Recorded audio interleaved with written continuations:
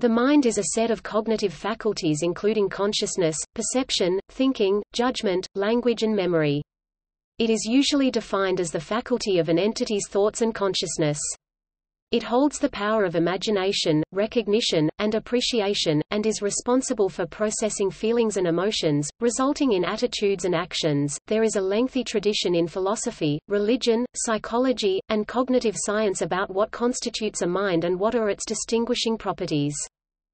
One open question regarding the nature of the mind is the mind-body problem, which investigates the relation of the mind to the physical brain and nervous system.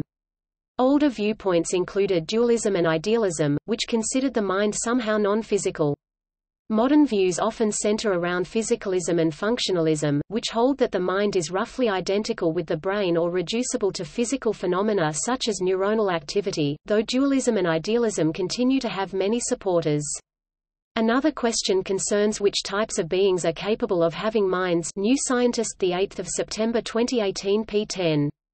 For example, whether mind is exclusive to humans, possessed also by some or all animals, by all living things, whether it is a strictly definable characteristic at all, or whether mind can also be a property of some types of human-made machines. Whatever its nature, it is generally agreed that mind is that which enables a being to have subjective awareness and intentionality towards their environment, to perceive and respond to stimuli with some kind of agency, and to have consciousness, including thinking and feeling. The concept of mind is understood in many different ways by many different cultural and religious traditions. Some see mind as a property exclusive to humans, whereas others ascribe properties of mind to non-living entities, e.g. panpsychism and animism, to animals and to deities. Some of the earliest recorded speculations linked mind, sometimes described as identical with soul or spirit, to theories concerning both life after death, and cosmological and natural order, for example in the doctrines of Zoroaster, the Buddha, Plato, Aristotle, and other ancient Greek, Indian and, later, Islamic and medieval European philosophers. Important philosophers of mind include Plato, Patanjali, Descartes, Leibniz, Locke, Berkeley, Hume, Kant, Hegel, Schopenhauer, Searle, Dennett, Fodor, Nagel, and Chalmers. Psychologists such as Freud and James, and computer scientists such as Turing and Putnam developed influential theories about the nature of the mind. The possibility of non-biological minds is explored in the field of artificial intelligence, which works closely in relation with cybernetics and information theory to understand the ways in which information processing by non-biological machines is comparable or different to mental phenomena in the human mind. The mind is also portrayed as the stream of consciousness where sense impressions and mental phenomena are constantly changing.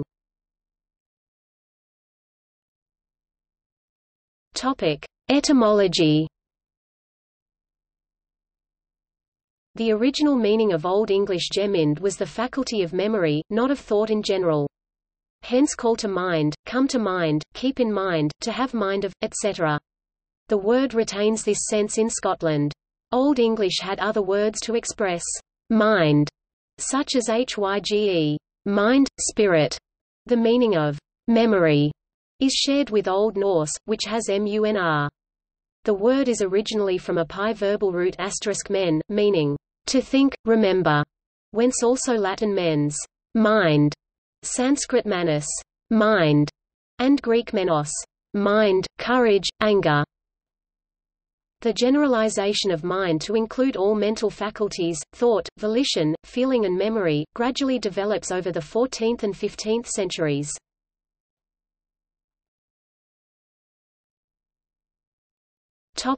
Definitions. The attributes that make up the mind are debated. Some psychologists argue that only the higher intellectual functions constitute mind, particularly reason and memory. In this view, the emotions—love, hate, fear, and joy—are more primitive or subjective in nature and should be seen as different from the mind as such. Others argue that various rational and emotional states cannot be so separated, that they are of the same nature and origin, and should therefore be considered all part of it as mind. In popular usage, mind is frequently synonymous with thought, the private conversation with ourselves that we carry on inside our heads. Thus we make up our minds, change our minds, or are of two minds about something. One of the key attributes of the mind in this sense is that it is a private sphere to which no one but the owner has access. No one else can know our mind. They can only interpret what we consciously or unconsciously communicate.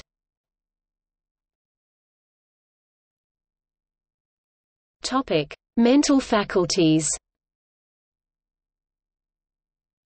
Broadly speaking, mental faculties are the various functions of the mind, or things the mind can do.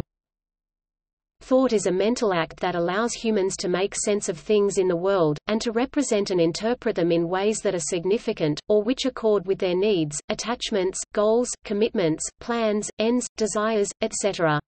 Thinking involves the symbolic or semiotic mediation of ideas or data, as when we form concepts, engage in problem-solving, reasoning, and making decisions.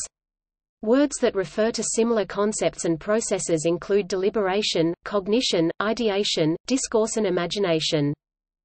Thinking is sometimes described as a higher cognitive function, and the analysis of thinking processes is a part of cognitive psychology.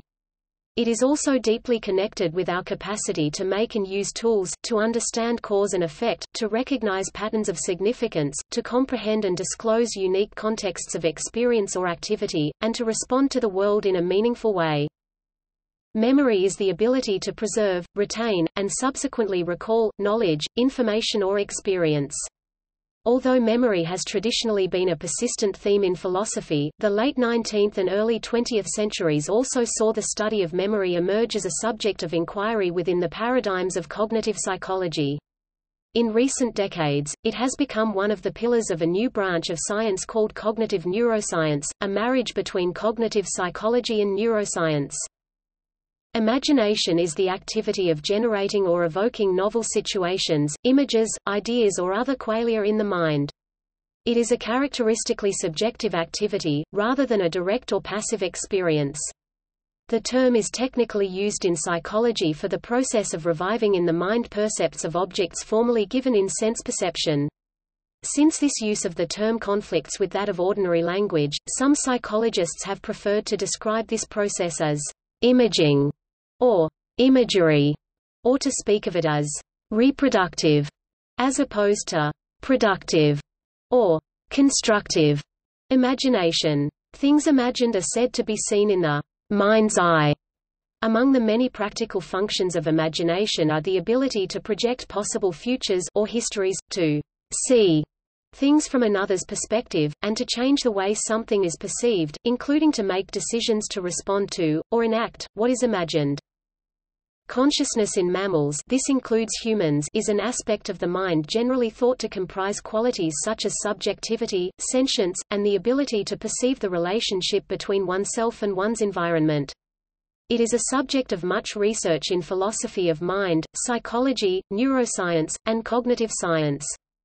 Some philosophers divide consciousness into phenomenal consciousness, which is subjective experience itself, and access consciousness, which refers to the global availability of information to processing systems in the brain. Phenomenal consciousness has many different experienced qualities, often referred to as qualia. Phenomenal consciousness is usually consciousness of something or about something, a property known as intentionality in philosophy of mind.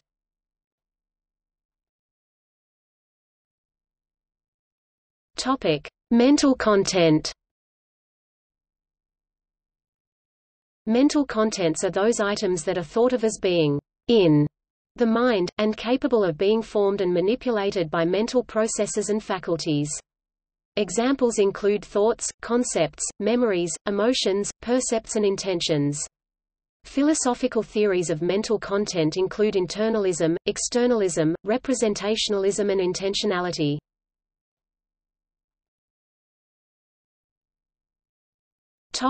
Memetics.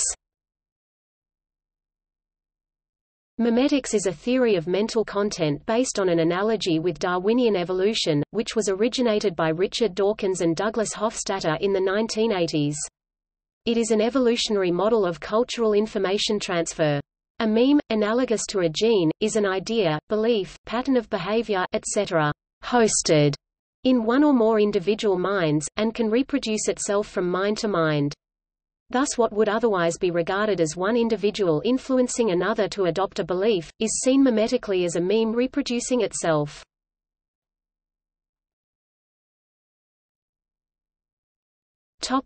Relation to the brain. In animals, the brain, or encephalon Greek for in the head, is the control center of the central nervous system, responsible for thought. In most animals, the brain is located in the head, protected by the skull and close to the primary sensory apparatus of vision, hearing, equilibrioception, taste and olfaction. While all vertebrates have a brain, most invertebrates have either a centralized brain or collections of individual ganglia. Primitive animals such as sponges do not have a brain at all. Brains can be extremely complex. For example, the human brain contains around 86 billion neurons, each linked to as many as 10,000 others. Understanding the relationship between the brain and the mind-body problem is one of the central issues in the history of philosophy, is a challenging problem both philosophically and scientifically. There are three major philosophical schools of thought concerning the answer: dualism, materialism, and idealism. Dualism holds that the mind exists independently of the brain, materialism holds that mental phenomena are identical to neuronal phenomena, and idealism holds that only mental phenomena exist. Through most of history, many philosophers found it inconceivable that cognition could be implemented by a physical substance such as brain tissue, that is, neurons and synapses. Descartes, who thought extensively about mind-brain relationships, found it possible to explain reflexes and other simple behaviors in mechanistic terms, although he did not believe that complex thought, and language in particular, could be explained by reference to the physical brain alone. The most straightforward scientific evidence of a strong relationship between the physical brain matter and the mind is the impact physical alterations to the brain have on the mind, such as with traumatic brain injury and psychoactive drug use. Philosopher Patricia Churchland notes that this drug-mind interaction indicates an intimate connection between the brain and the mind. In addition to the philosophical questions, the relationship between mind and brain involves a number of scientific questions, including understanding the relationship between mental activity and brain activity, the exact mechanisms by which drugs influence cognition, and the neural correlates of consciousness. Theoretical approaches to explain how mind emerges from the brain include connectionism, computationalism and Bayesian brain.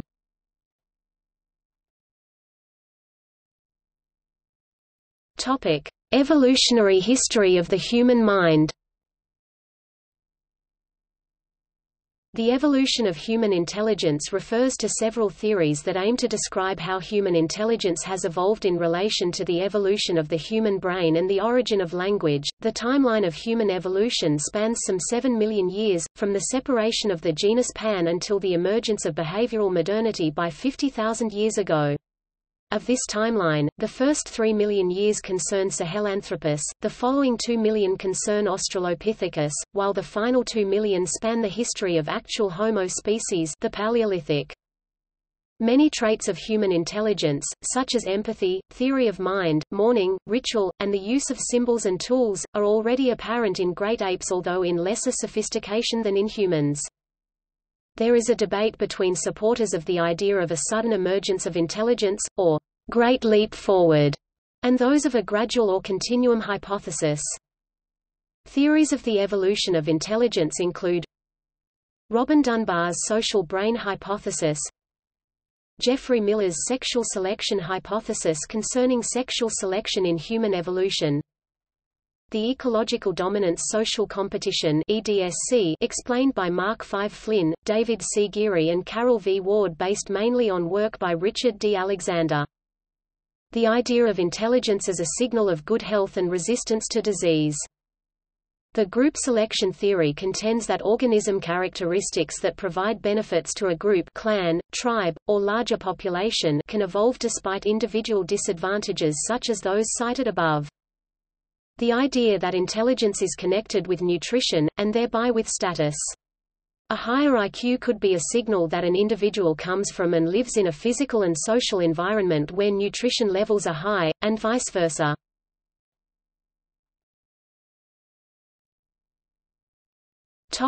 Philosophy of mind.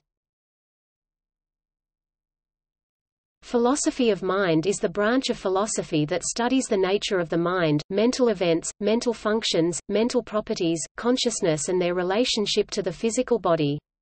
The mind-body problem, i.e. the relationship of the mind to the body, is commonly seen as the central issue in philosophy of mind, although there are other issues concerning the nature of the mind that do not involve its relation to the physical body. José Manuel Rodríguez Delgado writes, "In present popular usage, soul and mind are not clearly differentiated, and some people, more or less consciously, still feel that the soul, and perhaps the mind, may enter or leave the body as independent entities." Dualism and monism are the two major schools of thought that attempt to resolve the mind-body problem. Dualism is the position that mind and body are in some way separate from each other. It can be traced back to Plato, Aristotle and the Nyaya, Samkhya and Yoga schools of Hindu philosophy, but it was most precisely formulated by René Descartes in the 17th century. Substance dualists argue that the mind is an independently existing substance, whereas property dualists maintain that the mind is a group of independent properties that emerge from and cannot be reduced to the brain, but that it is not a distinct substance. The 20th century philosopher Martin Heidegger suggested that subjective experience and activity, i.e. the mind, cannot be made sense of in terms of Cartesian substances that bear properties at all, whether the mind itself is thought of as a distinct, separate kind of substance or not. This is because the nature of subjective, qualitative experience is incoherent in terms of, or semantically incommensurable with the concept of, substances that bear properties. This is a fundamentally ontological argument. The philosopher of cognitive science Daniel Dennett, for example, argues there is no such thing as a narrative center called the mind, but that instead there is simply a collection of sensory inputs and outputs, different kinds of software, running in parallel. Psychologist B.F. Skinner argued that the mind is an explanatory fiction that diverts attention from environmental causes of behavior. He considered the mind a black box, and thought that mental processes may be better conceived of as forms of covert verbal behavior. Philosopher David Chalmers has argued that the third-person approach to uncovering mind and consciousness is not effective, such as looking into others' brains or observing human conduct, but that a first-person approach is necessary. Such a first-person perspective indicates that the mind must be conceptualized as something distinct from the brain. The mind has also been described as manifesting from moment to moment, one thought moment at a time, as a fast-flowing stream, where sense impressions and mental phenomena are constantly changing.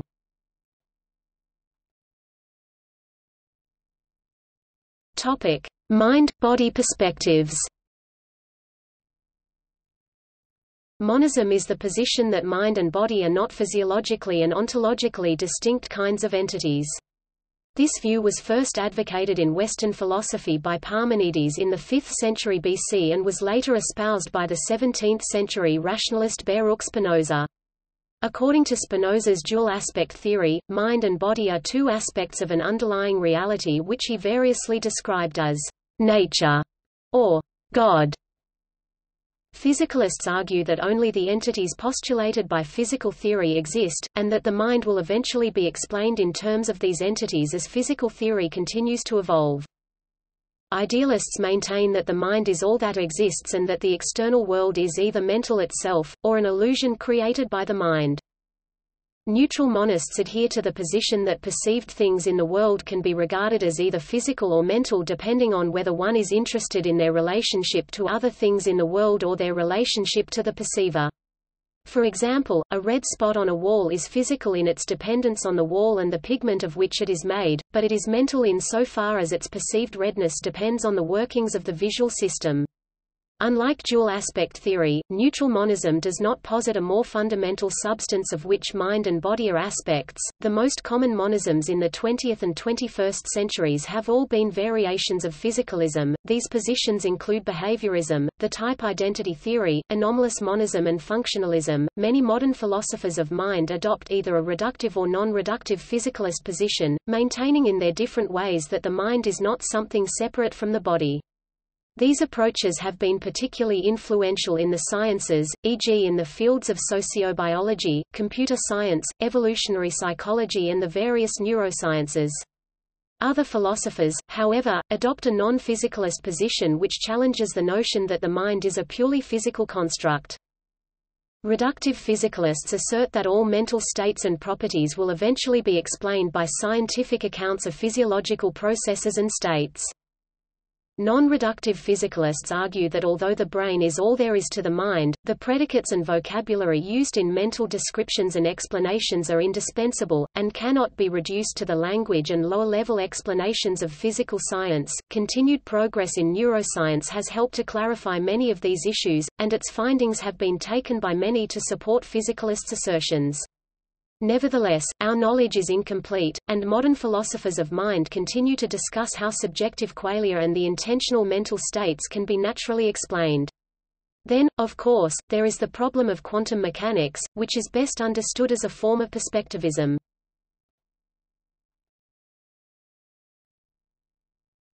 Topic: Scientific study.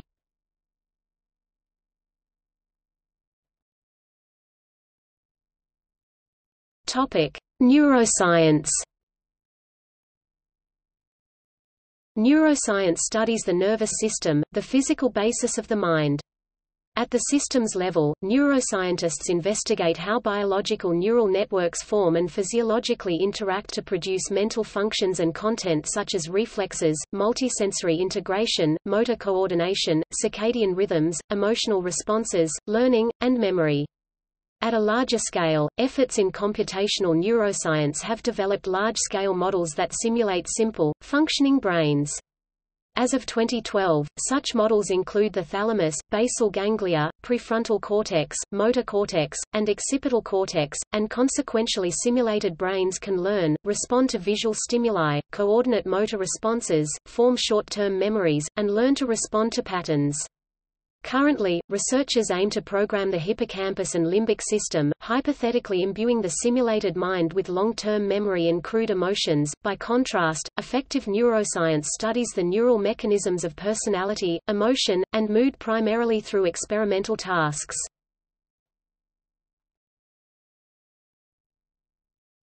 Topic: Cognitive science. Cognitive science examines the mental functions that give rise to information processing, termed cognition. These include perception, attention, working memory, long-term memory, producing and understanding language, learning, reasoning, problem-solving, and decision-making. Cognitive science seeks to understand thinking in terms of representational structures in the mind and computational procedures that operate on those structures.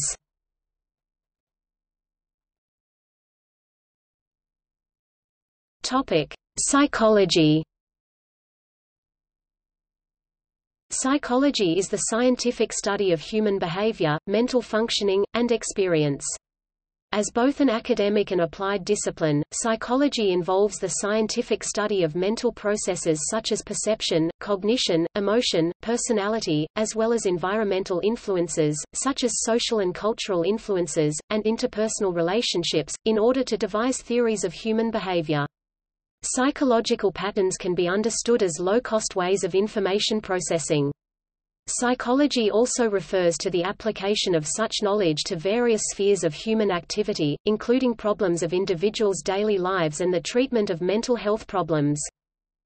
Psychology differs from the other social sciences, e.g. anthropology, economics, political science, and sociology, due to its focus on experimentation at the scale of the individual, or individuals in small groups as opposed to large groups, institutions or societies. Historically, psychology differed from biology and neuroscience in that it was primarily concerned with mind rather than brain. Modern psychological science incorporates physiological and neurological processes into its conceptions of perception, cognition, behavior, and mental disorders.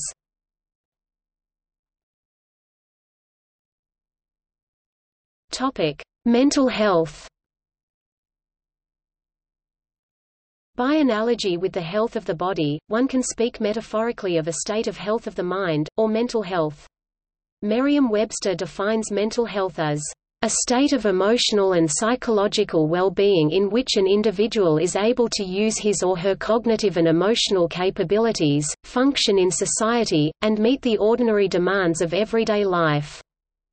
According to the World Health Organization (WHO), there is no one official definition of mental health. Cultural differences, subjective assessments, and competing professional theories all affect how mental health is defined. In general, most experts agree that mental health and mental disorder are not opposites.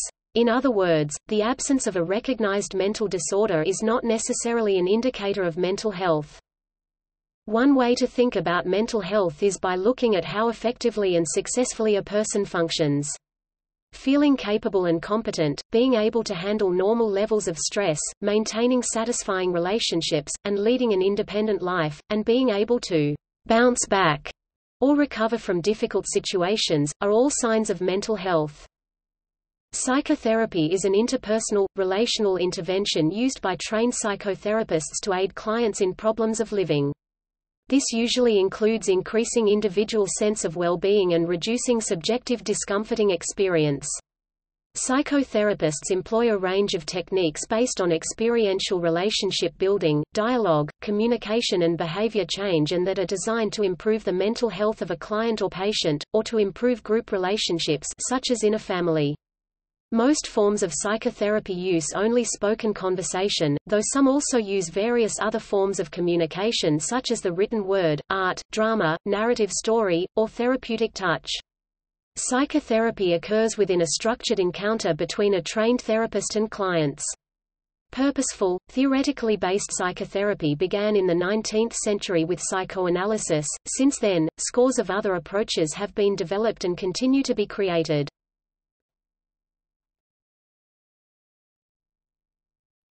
Topic: Non-human minds.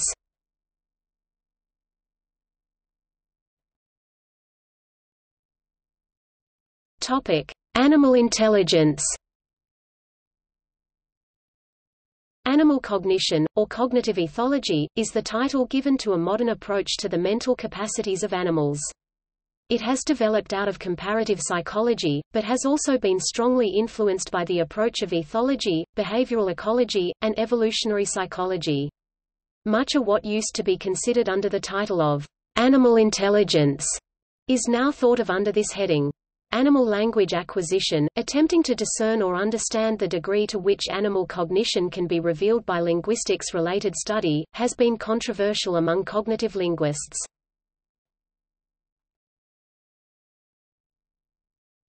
Topic: Artificial intelligence.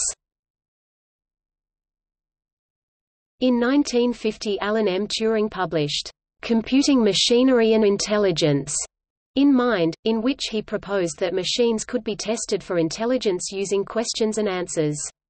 This process is now named the Turing test. The term artificial intelligence (AI) was first used by John McCarthy, who considered it to mean the science and engineering of making intelligent machines. It can also refer to intelligence as exhibited by an artificial, man-made, non-natural, manufactured entity. AI is studied in overlapping fields of computer science, psychology, neuroscience and engineering, dealing with intelligent behavior, learning and adaptation, and usually developed using customized machines or computers. Research in AI is concerned with producing machines to automate tasks requiring intelligent behavior. Examples include control, planning and scheduling, the ability to answer diagnostic and consumer questions, handwriting, natural language, speech and facial recognition. As such, the study of AI has also become an engineering discipline, focused on providing solutions to real-life problems, knowledge mining, software applications, strategy games like computer chess and other video games. One of the biggest limitations of AI is in the domain of actual machine comprehension. Consequentially, natural language understanding and connectionism, where behavior of neural networks is investigated, are areas of active research and development. The debate about the nature of the mind is relevant to the development of artificial intelligence. If the mind is indeed a thing separate from or higher than the functioning of the brain, then hypothetically it would be much more difficult to recreate within a machine, if it were possible at all. If, on the other hand, the mind is no more than the aggregated functions of the brain, then it will be possible to create a machine with a recognizable mind, though possibly only with computers much different from today's, by simple virtue of the fact that such a machine already exists in the form of the human brain.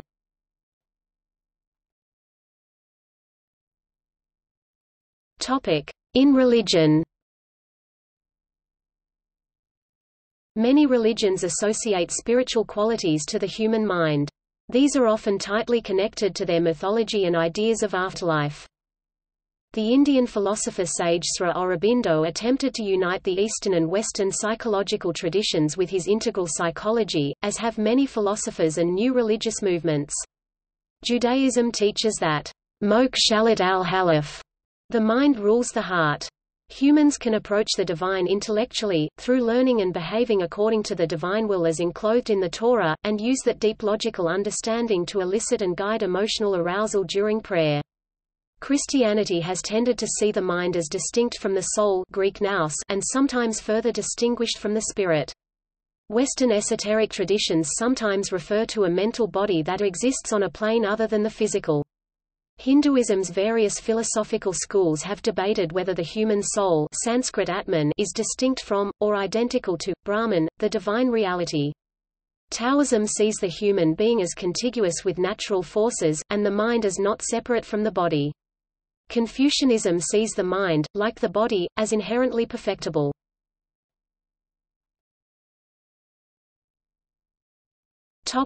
Buddhism. Buddhist teachings explain the moment-to-moment manifestation of the mind stream. The components that make up the mind are known as the five aggregates, i.e., material form, feelings, perception, volition, and sensory consciousness, which arise and pass away continuously. The arising and passing of these aggregates in the present moment is described as being influenced by five causal laws, biological laws, psychological laws, physical laws, volitional laws, and universal laws. The Buddhist practice of mindfulness involves attending to this constantly changing mind stream. According to Buddhist philosopher Dharmakirti, the mind has two fundamental qualities, clarity and cognizers. If something is not those two qualities, it cannot validly be called mind. Clarity refers to the fact that mind has no color, shape, size, location, weight, or any other physical characteristic, and cognizers that it functions to know or perceive objects. Knowing refers to the fact that mind is aware of the contents of experience, and that, in order to exist, mind must be cognizing an object. You cannot have a mind, whose function is to cognize an object, existing without cognizing an object. Mind, in Buddhism, is also described as being space-like and illusion-like. Mind is space-like in the sense that it is not physically obstructive. It has no qualities which would prevent it from existing. In Mahayana Buddhism, mind is illusion-like in the sense that it is empty of inherent existence. This does not mean it does not exist, it means that it exists in a manner that is counter to our ordinary way of misperceiving how phenomena exist, according to Buddhism. When the mind is itself cognized properly, without misperceiving its mode of existence, it appears to exist like an illusion. There is a big difference however between being space and illusion, and being space-like and illusion-like. Mind is not composed of space, it just shares some descriptive similarities to space. Mind is not an illusion, it just shares some descriptive qualities with illusions. Buddhism posits that there is no inherent, unchanging identity, inherent I, inherent me, or phenomena, ultimate self, inherent self, Atman, soul, self-essence, jiva, ishvara, humanness essence, etc., which is the experiencer of our experiences and the agent of our actions. In other words, human beings consist of merely a body and a mind, and nothing extra. Within the body there is no part or set of parts which is, by itself or themselves, the person. Similarly, within the mind there is no part or set of parts which are themselves the person. A human being merely consists of five aggregates, or skandhas, and nothing else. In the same way, mind is what can be validly conceptually labeled onto our mere experience of clarity and knowing. There is something separate and apart from clarity and knowing which is awareness. In Buddhism, mind Is that part of experience the sixth sense door, which can be validly referred to as mind by the concept term, mind? There is also not objects out there, mind in here, and experience somewhere in between. There is a third thing called awareness, which exists being aware of the contents of mind and what mind cognizes. There are five senses arising of mere experience: shapes, colors, the components of smell, components of taste, components of sound, components of touch, and mind as the sixth institution. This means, expressly, that there can be a third thing called awareness, and a third thing called experiencer who is aware of the experience. This awareness is deeply related to no self, because it does not judge the experience with craving or aversion. Clearly, the experience arises and is known by mind, but there is a third thing called sati, what is the real experiencer of the experience, that sits apart from the experience and which can be aware of the experience in four levels: maha sathapathana sutta, body, sensations, changes of the body-mind, mind, contents of the mind, changes of the body-mind. To be aware of these four levels, one needs to cultivate equanimity toward craving and aversion. This is called vipassana, which is different from the way of reacting with craving and aversion. This is the state of being aware and equanimous to the complete experience of here and now. This is the way of Buddhism, with regards to mind and the ultimate nature of minds and persons.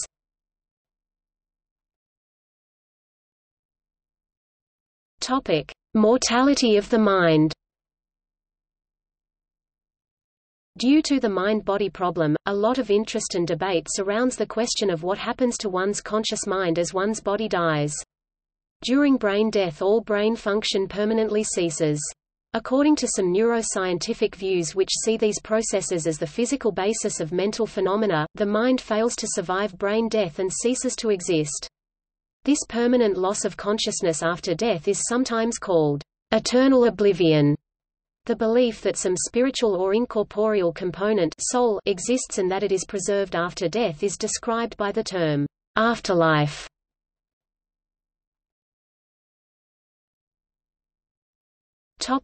In pseudoscience.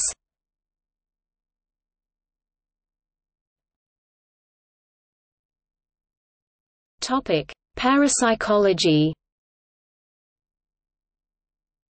Parapsychology is a study of certain types of paranormal phenomena, or a phenomena which appear to be paranormal but it does not have any scientific basis, for instance precognition, telekinesis and telepathy. The term is based on the Greek para, beside, beyond, psyche, soul, mind, and logos, account, explanation, and was coined by psychologist Max de Soir in or before 1889. J. B. Rhine tried to popularize parapsychology using a fraudulent techniques as a replacement for the earlier term psychical research, during a shift in methodologies which brought experimental methods to the study of psychic phenomena. Parapsychology is not accepted among the scientific community as science, as psychic abilities have not been demonstrated to exist. The status of parapsychology as a science has also been disputed, with many scientists regarding the discipline as pseudoscience.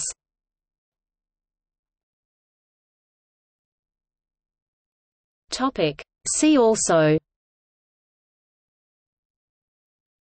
Outline of human intelligence, topic tree presenting the traits, capacities, models, and research fields of human intelligence, and more.